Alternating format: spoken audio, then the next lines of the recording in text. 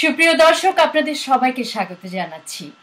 আজকে আমাদের সঙ্গে স্কাইপে যোগ দিয়েছেন আমেরিকার food and drug অ্যাডমিনিস্ট্রেশনের pulmonary allergy and rheumatology বিভাগের সাবেক পরিচালক এবং লাং ডিজিজ বিশেষজ্ঞ ডক্টর বদরুল চৌধুরী। ডক্টর বদরুল চৌধুরী, আপনাকে স্বাগত জানাচ্ছি। ধন্যবাদ। করোনা ভাইরাসের পরেই যে শব্দটি আমরা সবসময় শুনতে পাই সেটি হচ্ছে অ্যান্টিবডি বা অ্যান্টিবডি টেস্ট। তো অ্যান্টিবডি পরীক্ষার জন্য কি ধরনের টেস্ট রয়েছে বা কোনটা করা উচিত? করোনা ভাইরাসের জন্য এখন 3 রকমের টেস্ট করা হয়।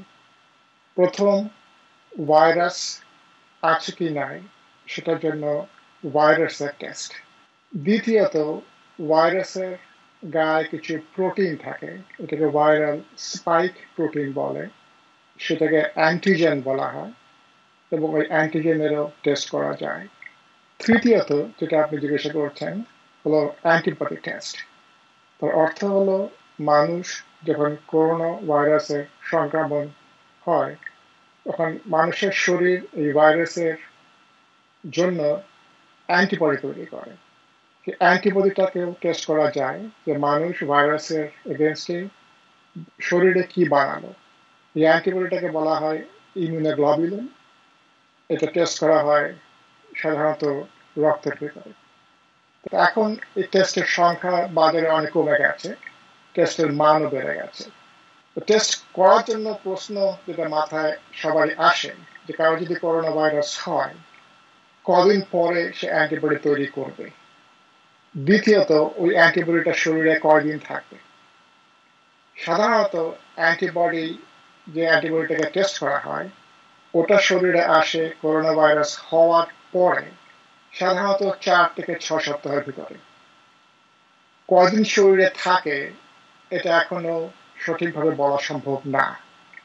তো কখন টেস্ট করতে হবে, সেটা কখন ইনফেকশন হয়ে থাকতে পারে তার থেকে সাধারণত 1 মাস পরে কিংবা হয়তো কিছু এদিক সেদিক 1 মাসের পরে টেস্ট শুরু করা যেতে পারে। কদিন পজিটিভ থাকবে এটা এখনো কেউ সঠিকভাবে বলতে পারছে না। অ্যান্টিবডি কতটা প্রোটেকশন দিতে পারে একজন মানুষকে, সে সম্পর্কে একটু বলবেন কি? এটা একটা খুবই ইম্পর্ট্যান্ট এবং জরুরি প্রশ্ন।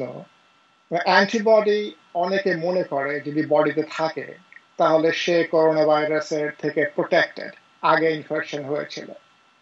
এটা সত্যি, তার আগে ইনফেকশন হয়েছিল, কিন্তু এটা এখনো বলা সম্ভব না সঠিকভাবে যদি অ্যান্টিবডি থাকে তার করোনা ভাইরাস আবার কখনই হতে পারে কি পারে না, এটা এখনো বলা সম্ভব না।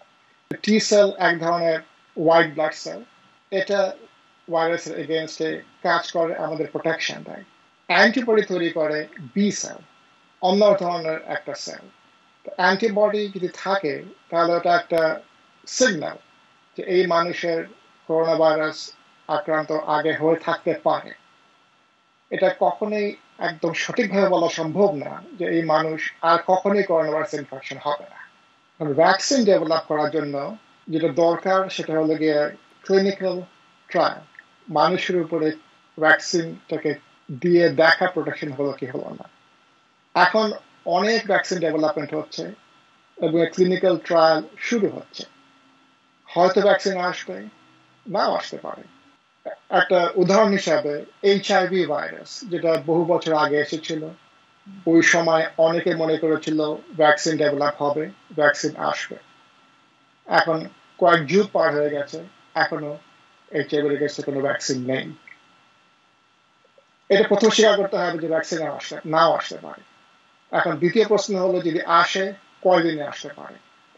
এখন অনেক একাডেমিক ইনস্টিটিউশনস, ইন্ডাস্ট্রি ভ্যাকসিন নিয়ে গবেষণা করছে এবং কিছু ট্রায়ালে আছে। কতদিন লাগতে পারে এটার একটা উত্তর দিতে পারি যদি আমরা তাকিয়ে দেখি অন দ্য পাস্ট। পৃথিবীতে আজ পর্যন্ত সবচেয়ে তাড়াতাড়ি কোন ভ্যাকসিন এসেছে, সেটা হলো মাম্পস। নাকের এবং গলা থেকে প্রথম আইসোলেশন করা হয় 1963 সালে এবং মাম্পসের এগেনস্টে প্রথম ভ্যাকসিন আসে 1967 সালে। 4 বছর লেগে গেছে। এই 4 বছরের ভিতরে 2 বছর লেগে গেছে মানুষের উপরে টেস্টিং করতে। এখন করোনা ভাইরাসের ভ্যাকসিন তৈরি করা হয়েছে, কয়েকটা কোম্পানি আছে, তারা অনেক আগিয়ে গেছে এবং মানুষের উপরে টেস্টিং করা হচ্ছে। কদিন লাগবে টেস্টিং করতে বলা খুব মুশকিল। যদি আমরা মাম্পের এক্সাম্পল দেখি, 2 বছর লেগেছিল। এখন আমাদের দরকার অনেক বেশি, সায়েন্স তাড়াতাড়ি আগাচ্ছে। সাধারণত বলা হয় 12 থেকে 18 মাস। যদি আমরা খুবই লাকি হই, হয়তো এই বছরের শেষে, আগামী বছরের প্রথমে ভ্যাকসিন আসতে পারে। আর দ্বিতীয়ত হলো, এই ভ্যাকসিনের হিউম্যান টেস্টিং অনেক বড়, অনেক রুগী লাগে। আমরা দেখেছি অনেকে ব্যবহার করে শিঙ্গেলসের ভ্যাকসিন। এটা ডেভেলপ করা হয়েছে, বাজারে আছে 2006 সালে। শিঙ্গেলস ভ্যাকসিনে টেস্টিং করা হয়েছে 40,000-এর বেশি মানুষের উপর। অত বড় ট্রায়াল করতে সময় লাগে। এখন অ্যাস্ট্রাজেনেকা এবং অক্সফোর্ড একটা ভ্যাকসিন আছে, যেটা আমরা অনেকে শুনেছি, ওটা এখন হিউম্যান ট্রায়াল হচ্ছে। তবে Johnson and Johnson, Pfizer, Moderna এরাও হিউম্যান টেস্টিং শুরু করেছে। এখন 10 থেকে 11টা ভ্যাকসিনের ভাইরাস টেস্টিং হচ্ছে। তা আমার মনে হয় 1 বছর, আগামী বছরের প্রথম দিকে। আপনার আর্লি ক্যারিয়ারে আপনি পোস্ট ডক্টরাল ডিগ্রি করেছেন ডক্টর অ্যান্থনি ফাউচির সঙ্গে। একটি উনি বলেছেন, কোভিড-19 এখনো আমরা জানি না কিভাবে অ্যান্টিবডি কাজ করবে। আর আরেকটা জিনিস উনি বলেছেন যে এই সংক্রমণ অত্যাধিক বেড়ে যাবে, এটা যদি আমরা কন্ট্রোল না করতে পারি, সে সোশ্যাল ডিস্টেন্সিং এর মাধ্যমে হোক অথবা মাস্ক পরে হোক। এটা আপনি কিভাবে মূল্যায়ন করবেন? অ্যান্থনি ফাউচি অত্যন্ত পরিচিত নাম। তো হ্যাঁ, অনেক আগে তার সাথে কাজ করেছি, 4 বছরের মতন ছিলাম এনআইএইচে। আরেকটা কথা টনি ফাউচি বলতেছে এখন recently, which is also worth noting, যে করোনা ভাইরাস মনে করা হয় 20 থেকে 40% মানুষের যখন ইনফেকশন হয় তাদের কোনো সিমটম ডেভেলপ করে না।